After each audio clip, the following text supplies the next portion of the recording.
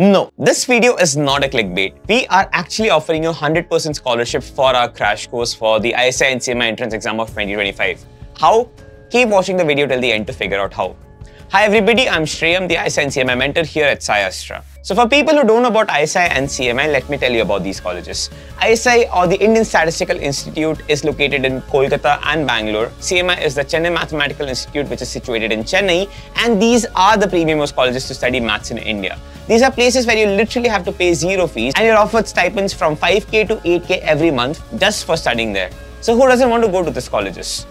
Now, because the ISI exam is on 11th of May this year and CMI exam is on 24th of May this year, you know that there are only 100 days left for these exams, right? So at this point, the only thing that matters to you is your strategy for these exams. You don't have time to sit and figure out what to do and what not to do, right? At this point, what you need to do is you need to work smart and not hard. Now, every strategy can be broken down into 3 steps. The first step is understanding the theory, building your foundations, right? After you understand the theory, you have to practice questions so that you understand how do you apply this theory to different problems. Because we know ISI and CMI are famous for their application-based problems. These are not other exams where they simply just ask you formulas and you can solve the problems, right? The third step, which according to me is the most important, is giving mock tests. Because we don't want you to be sitting at home and practicing and taking 20 minutes for each question, right? You need to sit in an environment which is time controlled and something that happens in the same time as the exam hours so that your biological clock is used to this exam timings, right? So for you guys, we have come up with this All India mock test for all the ISI and CMI aspirants of 2025. Now, what are the important things that you need to note? First of all is the date. So this exam is on this Sunday, 23rd of February, and this is based on the ISI pattern, right?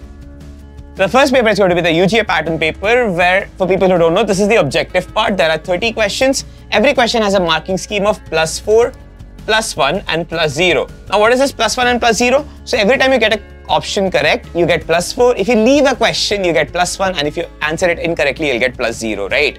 The second paper, which is the subjective paper, this has 8 questions which are subjective and they're worth 10 marks each. Now, this time, for the first time, we are actually going to ask you people to submit your answer scripts and we'll carefully go through them and add remarks telling you where you went right and where you went wrong. Was the solution up to the mark? Did you miss out something or did you write something extra? All these remarks are going to be added by us after carefully going through your answer scripts. You'll find the form in the description, so go fill up that and we'll be sending you the test link very soon.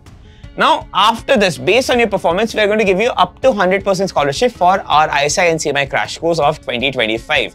Now, what is this crash course and how is it designed? This crash course is specially designed keeping the short duration in mind. You have 3 months left for the exam. Over here, you're going to get 6 classes every week. Every class is of 2 hours. You'll have special doubt sessions, interaction sessions. There'll be 24 mock tests throughout these 3 months, which nobody in this country offers, right? So what are you waiting for? Go to the description box, fill up the form fast. Now, why is this mock so important for you? Because this mock is going to be given by all those aspirants who are aspiring for ISI and CMI this year. So this is your competition.